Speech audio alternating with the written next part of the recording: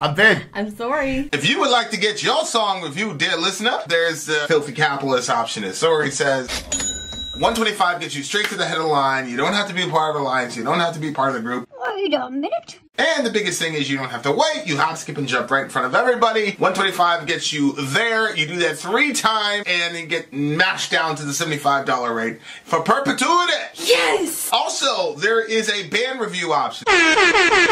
So if you've got a band and you're trying to get your band some exposure, hit me up at vinsori@gmail.com and I'll show you the details about how to pull that off. You can also jump on Patreon and there is a option on the tiers to be able to get your band reviewed. Yep. Obviously, we can't lie to you, so we can't guarantee a positive review.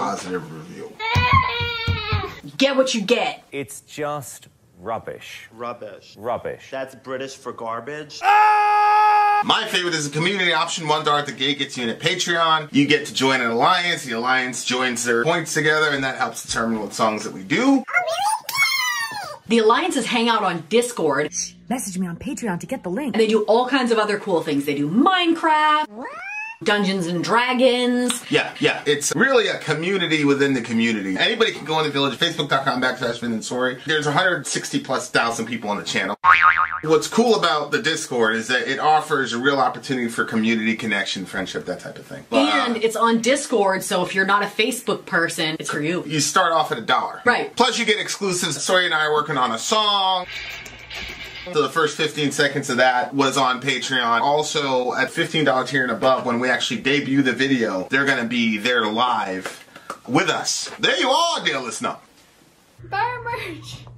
Buy our merch indeed, and shall lead them. To buy our merch. Yes, dear listener, yes, dear listener, yes, dear listener. All right, you guys, so we're back in action now. We have, our alliances have picked the songs, as you know, tonight. And up next is Rock of Ages. The comment is, at the beginning of Rock of Ages' journey, we had a roots poll where we had songs from genres that influenced the birth of the rock genre. This time we had a Rockin' All Over the World poll where we traveled around the world to places where rock genre had influenced and spawned regional scenes, genres that originated in a specific region. We had picks that took us to Germany, Turkey, Cambodia, should I be reading those parentheses? Continue. Yep. Cambodia, Zambia, England, and the U.S. to name a few. The winner song took us to the Sahara region of northern and West Africa, where Tishmorin or Asuf, internationally known as desert blues style of rock, was born. Desert blues is a fusion of rock and blues with Tuareg, Malian, or North African music. The winning artist, Mdou Moctar, is a Tuareg songwriter based in Agadez, Niger. Mdou Moctar was born in the Nigerian village of Tikbaradan. I'm glad you're reading. In Arlit, a mining town. After listening to artists such as Abdallah Amagubugu, he wanted to play the guitar, but his family disapproved of electric music. Probably because they're Muslim. They disagreed with electric music, so he had to build his own guitar using bicycle cables for strings. His music first gained attention through a trading network of mobile phones and memory cards in West Africa. He sings in the Tamashek language. This song is from his 6th album, Afrique Victime. Afrique Victime. It might be that. This was a pick by the big homie Negative Vibes, subhanAllah. Okay. That was quite the intro. Dear listener, this is we are not the McDonald's of reaction channels, dear listener. We are a 3 million fine dining reaction channel. Yes, true. We do things like this. Yes. Okay? Not your basic little channel. Mdou Moctar. Chismiten live on EXP. Let's try it, dear listener.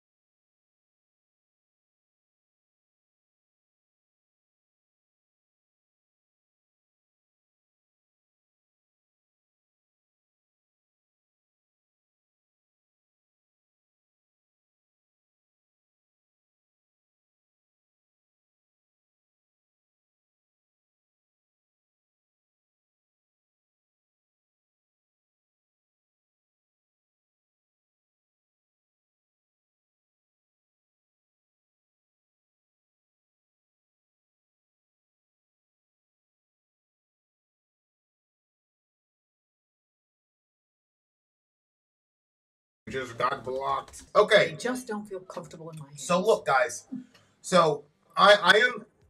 Yeah, the thing got blocked. Thank you guys for waiting. But we all got to experience the band together in their attire, and I just don't think. Yeah, I just don't think this is a band that you could skip the visual presentation. You know what I'm saying?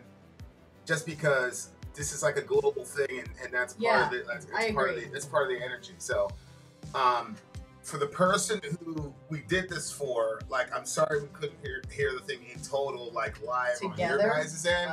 But I do think that it was one of the most like important visual experiences for us all to have.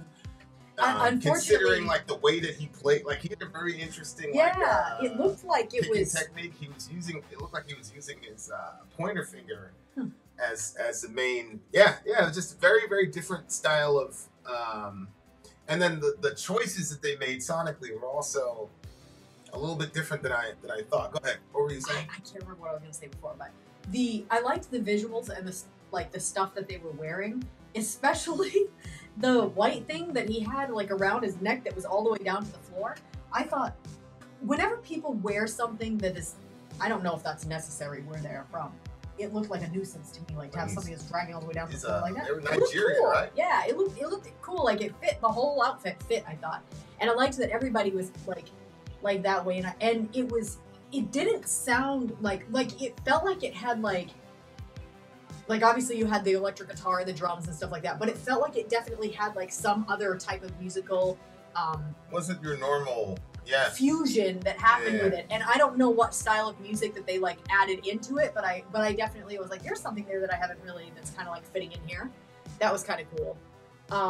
Obviously lyrically I couldn't understand, like it wasn't in English, so we're gonna look at the lyrics now because we just stayed watching the video the whole time. For any of you who's watching this now, I obviously had to change that video out and we had to put in a lyric video or something else, or silence it completely depending on how YouTube reacts. So just so you know, you should actually go watch the video we're referencing so you can see these visuals. Yeah, I don't know, Ian. I'm probably with Ben on this relative to music theory, because I don't believe that art is subjective, but I also don't believe that music theory explains, okay, why does this sound like this, XYZ? This is why this sounds like that. This is why this lines are rhymed with that, etc., etc. But we did not get Smells Like Teen Spirit from that. We did not get Blind from that. Music theory comes afterward to tell us why it sounded the way it sounded and why we love it so much and all this other stuff. But now you create music off of music theory, right? I'm with Ben on that. Yeah, I mean, there's people, and that's probably one of the reasons why I don't like progressive as a genre.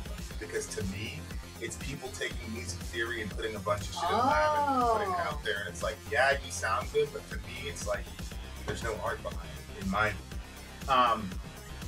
But I do think that that's important because I'm sure that these guys are violating some rules or something that, whatever.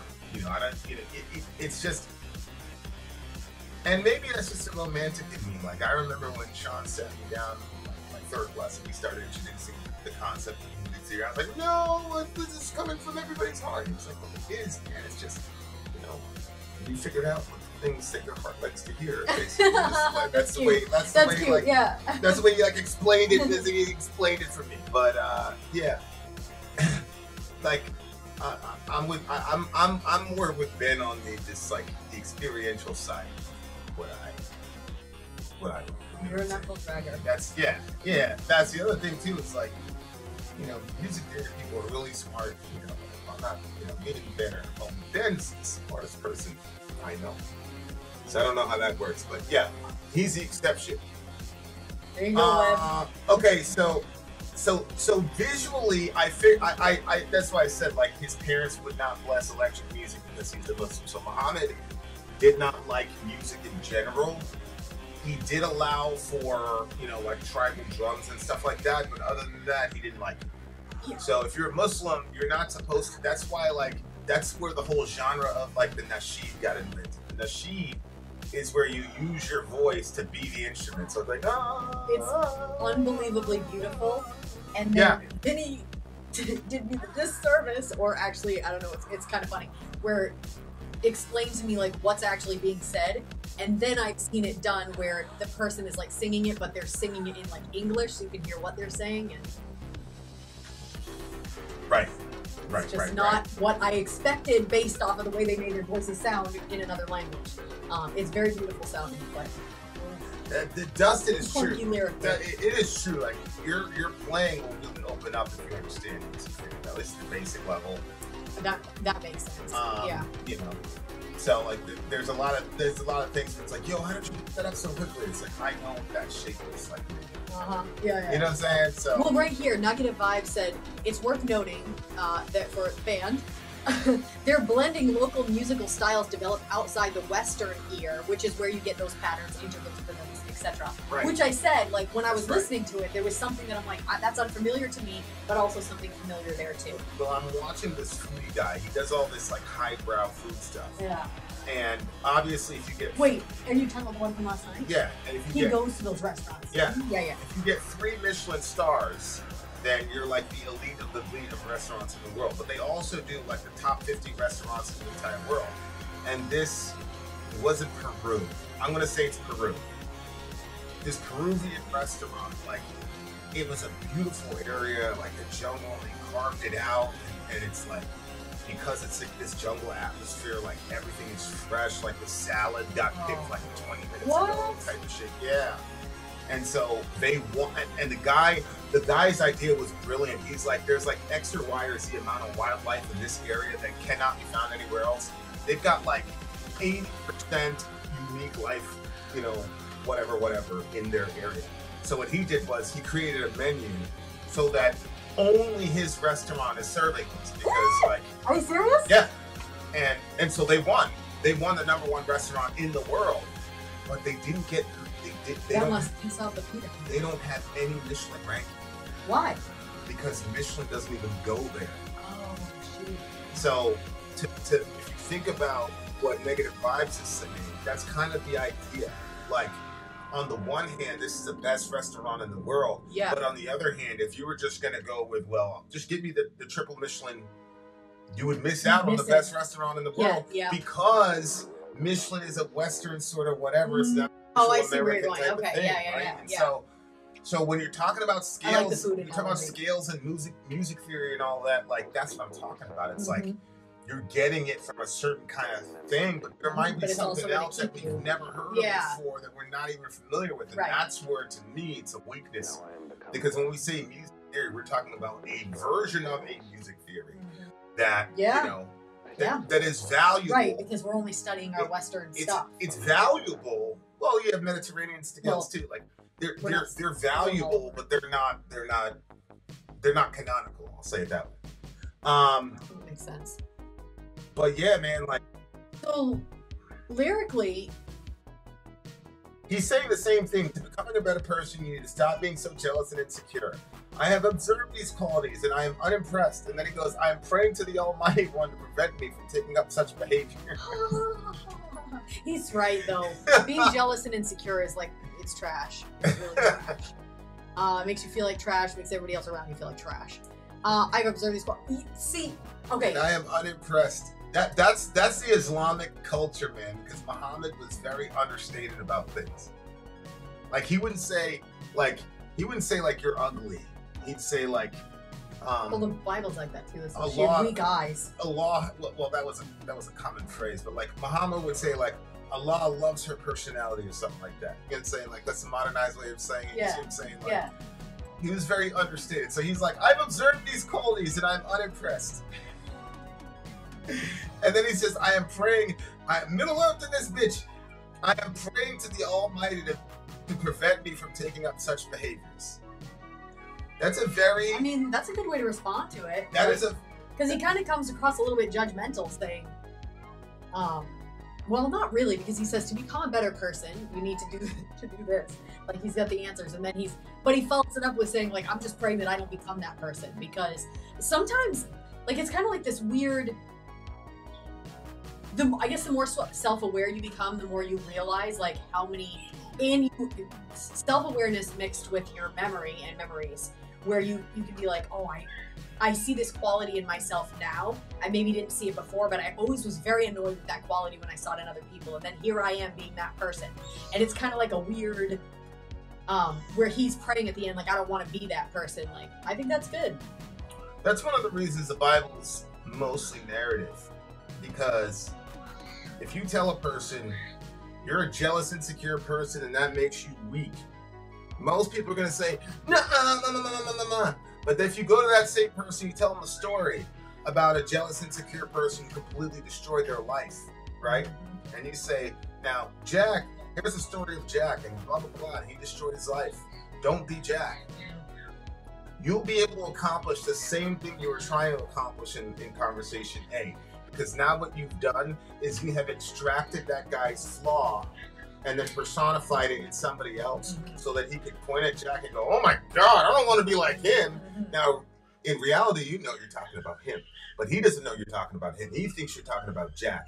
And that's pretty much the Bible. That's why the Bible is like that. Well, interestingly enough, in the Bible, they actually do that. Like, you see it walked out.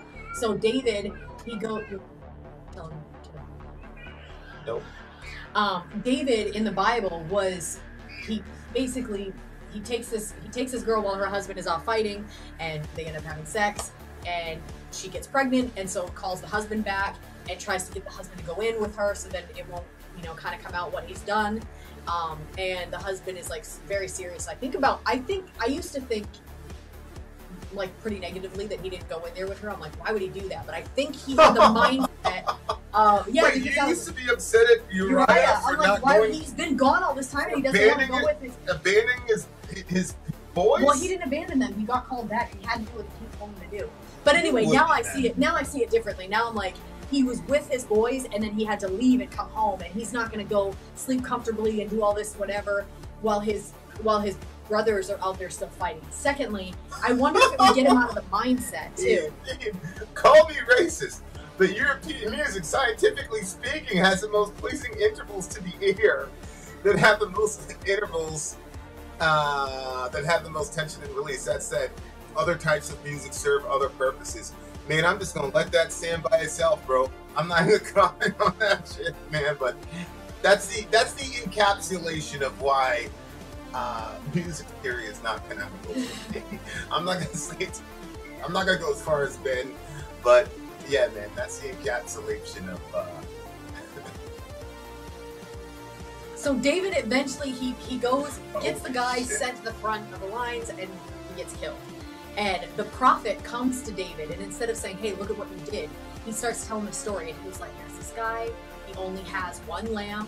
He loves this lamb. He eats at the table with it. Like, he feeds it from his own table, like, and he just, it's like his buddy. And then he said, and this rich guy who has a bunch of lambs, instead of slaughtering one of his own, he goes and he takes that one lamb from him, kills it. And of course, David is angry. He's like, we're going to do something about this, blah, blah, blah. And he's like, that's you. Because he realized he's the one that he had a bunch of concubines, wives, whatever he wanted. He's a freaking king. He can have what he wanted. But he took this woman who's married to Uriah, which is crazy because that's a long story, but he wasn't a part of Israel, but he became part of it because he wanted to be a part of God's people. And that's how he was treated by David, a man after God's own heart. So kind of crazy, but that's human nature. You see it right there. And in the Bible, it's like that. He does the story to kind of bring him into the understanding of where he actually is. Yeah, and that's one of the problems with modern evangelicals, is the fundamental understanding of the purpose of the story, which is not to judge the person in the biography, but it's to see aspects of yourself and your own flaws in a neutral environment where you can admit your own flaws without being alone in that admission. It's God's being gracious to us, but instead, what we've done is we've taken all the negative aspects of the biography, and then we've applied all the negative aspects of the biography to the people we don't like. And then all the Christ-like aspects of the biography we apply to us. Look at that. Which is why you can sit and collect disability and then say you don't want Medicare for all because that's socialism. That's why you can do that. So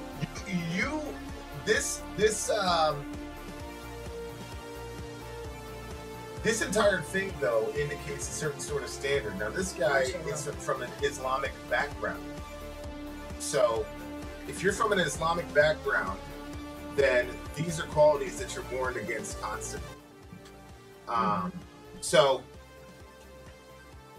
I definitely see it from his perspective for sure. Like, but I like the fact that he says, "I'm praying to the Almighty One to prevent me," because this is a present tense term, praying. Yes. And I think that if Christians would talk about their battles with sin, or their battles with corruption, or their battles with imperfection, or their battles with selfishness, whatever word you want to use to describe our inability to live up to the standard that we all know we should live up to, we look at it as, I gained victory over this thing. And this is Christianese for, I used to have this as a problem. It's not a problem for me anymore.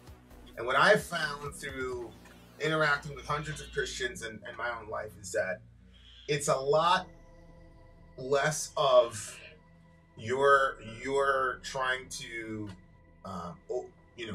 this is an enemy. Here's the enemy of anger. Boom! You put a bullet in his head. It's over with. You'll never deal with anger again. I kind of put it more in the arena. When I was in, we used to be in sports a lot, and every year, there was y'all remember the presidential award? There was like the regional, the something, and then the presidential, and it was like, if you did this many push-ups, this many sit-ups, this kind of agility, whatever. Anyway, it was a Florida thing. But the point was, every year you were testing yourself against what you did last year. And obviously you wanted to improve, but then you got to the point where you were hitting the ceiling of what you could do, but it was this constant, now you're kind of like trying to fine-tune the screw. And so it was like a constant betterment thing where there was no end, but there was no condemnation as long as you were going forward. And so if I look at battle with sin more in that concept than a enemy that I'm going to fight and kill and defeat. Because to me, it's like, oh, this thing comes up again. Cool. That means it's time to test myself against this challenge again. How did I do last time? So last time you did 20 push-ups, you do 21. So when that next issue comes in, or that next temptation comes in, you're not freaking out and saying, I thought I overcame this. It's like, no, like, boom, I did good last time. I got a resting period. I'm going to go again. Am I going to revert back, or am I going to even get better? And am I at the point now where I'm like doing so well at this that it's time to tighten the screw? Like Tom Brady, up to the last year, he had a quarterback coach, like a personal quarterback coach, and he paid for on the side. That's just him tightening the screw. That's him. That's a 2-yard difference, right? Like, and so if you think about the battle of becoming a better person from that perspective, I think it's a lot easier psychologically to deal with. Yeah. And then when you have failures, because what happens is, in those races and such, and they keep these files on you, if you're down by a second or two, they'll say, what happened? What have you been eating? Have you been sleeping well? Did you get injured? Blah, blah, blah, blah, blah. And they'll ask you all these diagnostic questions, and by the end of it, you know what happened. And it's nothing about like, man, oh, you went backwards. What happened? You failed. It's not like that. It's just like, okay, here are the root cause issues. You got to eat better, or you got to sleep better. Okay, why aren't you sleeping well? That's cool. And now we're going to dig into the, so yeah. If you look at your and it's not blaming the thing either. It's not being like, oh, well, it was a sleep issue, so I couldn't have done any better. It's like, okay, it was a sleep issue, so fix the sleep issue. Yeah. Yeah, the Presidential Medal of Fitness. Yeah, it was a fitness thing that JFK did. Yeah.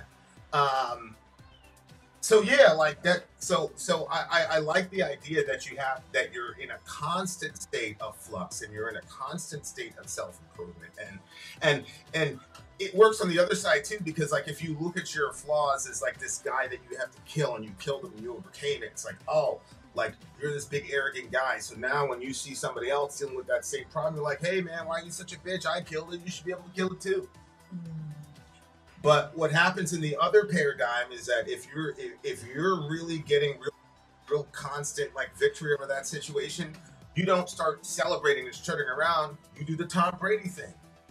You go even deeper and you say, how can I fine tune this? And then what else happens? People start calling Tom Brady and asking him for advice. Now you can give somebody advice because you systematically worked at this thing, because you're looking at it as a journey about fine-tuning. It's not a one-and-done situation. It's a continuous thing. So you're always going to be relevant as a help to people around you. The problem is that the paradigm that a lot of religious people have been is that this bad part of you is horrible, terrible, and you need to kill it, you need to destroy it. And I understand there's some of that language in the scripture, but I think it's misinterpreted. Because people then start, but there's also the language of running the race in scripture. Right. That's also a metaphor in scripture. And so if you look at sin as like, oh, there's this one monster I'm going to kill. So you'll see people like, I got saved and I stopped smoking, or I got saved and I stopped cursing, and blah, blah, blah. And everyone's like, holy shit, blah, blah, blah, that's great, bro. Da, da, da, da, da. And what they don't understand is 9 months later, some horrible thing's going to happen. And that cigarette's going to fall out because you forgot that you put it in the cupboard. And you got caught up in a moment of weakness and you smoked that cigarette. But now, because the entire church made this big deal that you had this, you overcame the demon of cigarettes. Now, when you start smoking again, not that I'm saying there's a biblical address where it says smoking and sin, rock with me. When you start smoking again, now you got to do the shit behind the scenes. Now you start developing something even worse started with, which is now you've got this habituated thing where I've got this secret, nobody else knows, I can, you know, doing all this crazy shit, right? And then it channelizes you into all these other issues. Like the devil loves it. Anytime I see somebody stand up and give some like overnight testimony, I'm always like, God, please help this person. I'm always terrified for them because I'm like, there's a bullseye on that person's back now. If I'm the devil, I'm gonna say word for real. And look, I don't live in fear and shit. It's just, I know I've been a Christian my entire life, and I've seen so many young Christians because whatever reason. That's why when we used to baptize people in the toxic river city. God bless them. It's called the Androscoggin River. Look it up. Nobody died. No, it's real, man. Free fish, free-eyed fish, all that shit. And we ended up baptizing so many people that like we ritualized. We would pray for people right after we got them out of the water, man. We would surround them and pray for them. I'd say, God, that was a beautiful practice. I'd cry almost every time because I was so afraid for them because I knew what was about to happen. And it wasn't no people gonna hurt you because you're Christian, blah blah blah. It's just that when you get, oh wow, Jesus died for me, like, oh, I never want to sin again. Oh man, this is a new life. Yeah. And you do get a kind of temporary thing where God will kind of relieve you of the sins that are banging you down, so that especially if it's the drug stuff, so they can give you time to get your mind clear. But it's a race of consistent improvement, but we style it as if you got to overcome. And then some of us say, if you can't overcome this, you were never a Christian in the first place, and just destroy people. Mm-hmm. And there's no patience for those people, shit like that. So, you know, that's something that I've learned, man. Like, it's possible. Like, I know people who crazy drug habits and then, like, literally had an ecstatic experience with God and overnight done. Yep. And they fell into drugs as a category, but never that one again. You know what I'm saying? So that shit is real. It does happen. But I like the religion here. I'm praying consistently for the Most High to keep me from those things. I think that's the best way to look at it, man. That's the best way to look at it. I'm not gonna look. Sin as a concept has been completely crucified and defeated on the cross. Okay, so I don't need to fight and do all that shit because it's already done. Now it's just about, can I be a little bit more like Jesus today than yesterday, which is not difficult for me. It's always little things. That's good. I as a spectacle, I'm like, I respect this African thing of the jiggy, what they were doing. I think it's brilliant. Mm-hmm. Not my bag, not something where I'm like, oh, I'm gonna listen to this a lot. You know how we get down, guys. Like, we gotta tell you all the truth. It was brilliant, lyrically simplistic, which is okay. But as far as like enjoyment, I didn't really enjoy the song, but I do absolutely, I did want to see it because I think Ben said something like this because we had a little discussion about music theory in the chat, but it was cool to see different progressions and different sounds and different, I forgot the name of the band. It wasn't Dream Theater. It was there's a progressive OTEP or OPEF. who's Opeth? I don't know. One of those guys that he there's a certain decision that he makes. I forgot what it was, but it's like a signature thing, and everybody that listened to that dude uses it. Devil Scars uses it a lot, uses that progression a lot. Mm-hmm. And so, like, if you listen to enough metal, it's kind of mostly on the western side, so the progressions are kind of similar. And so it's cool to be able to sit and listen to music that you cannot anticipate what the next movement's going to be. Oh, That's really yeah, cool. okay. All right. So with that, I'm going to give it a 9 for the respect. I'm going to give it an 8.9. Why do Christians always think people are trying to hurt them? I know Christians that hurt way more groups of people than any Christians I've seen because of who they are. Yeah, I don't. I'm not particularly certain where the persecution complex from American Christians come from. You know, I've been to other countries, and I've been to countries where I would say that that's persecution, but I'm an American. They're not Americans, so the suppression of their speech and the added difficulties they have for being Christian, they kind of look at it as, you know, par for the course. They don't make a big deal out of it. But Christians in America, if you say Happy Holidays during Christmas, they really believe they're being persecuted. Like, they really believe like they're being harmed because people say Happy Holidays. It's like, well, I don't know, man. Like, there's Hanukkah, there's a whole bunch of shit going on during December. There's New Year's. I mean, hell, there's Thanksgiving. I mean, I think Happy Holidays is kind of for everybody. This is everybody. Yeah. But, well, I think they're just looking at it as like it used to say Christ Mass, so then they would say you're taking that out of it. You're trying to take, you know, there's like this big you're taking God out of everything and whatnot. I think that if Christians focused less on what people that don't believe like them are taking Christ out of, and more what they themselves are not putting Christ into, then we would have a bigger change and a better world. But my only thing was like,